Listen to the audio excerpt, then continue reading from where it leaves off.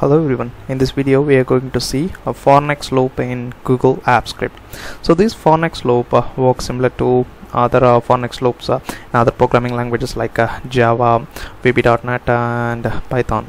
So basically this is the syntax of a for next loop in Google Apps Script. A for next loop accept three argument. First argument is an initialization, and in this first argument you have to set a counter variable and define a value to it, and in the second argument condition you have to set a condition if you define a variable, let's say an variable I, and initialize with the value 1, then you should set a condition that the variable I should not exceed 10, or it should not exceed 20, or it should not it should be greater than or equal to 20. Like that you have to define a condition in the second argument.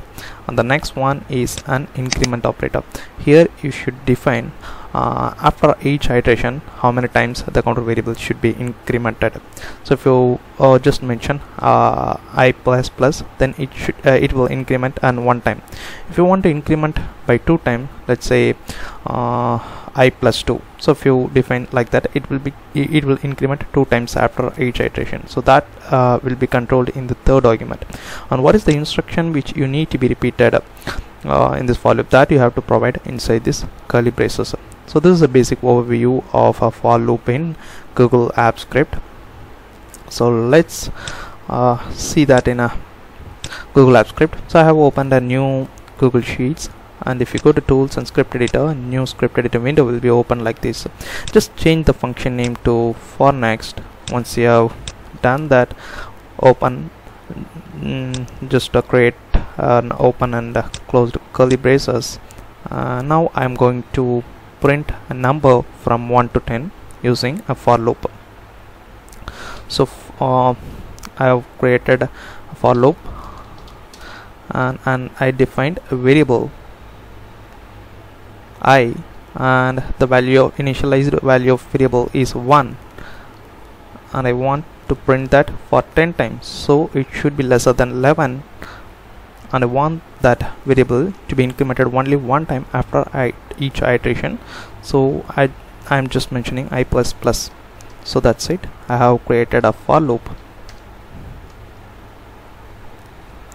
Now I have created a curly braces, so whatever the instruction that you are going to provide in this curly braces, that will be executed for the condition which you have mentioned in the for loop arguments. So let's say logger.log, I want to print number 1 to 10. So I can make use of the counter variable, and I'm giving an I.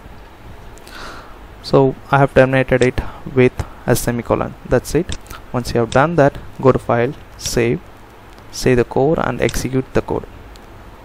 So now the code is successfully executed. Go to view logs and see that here you can see it print the value from 1 to 10 as we have given in this for loop.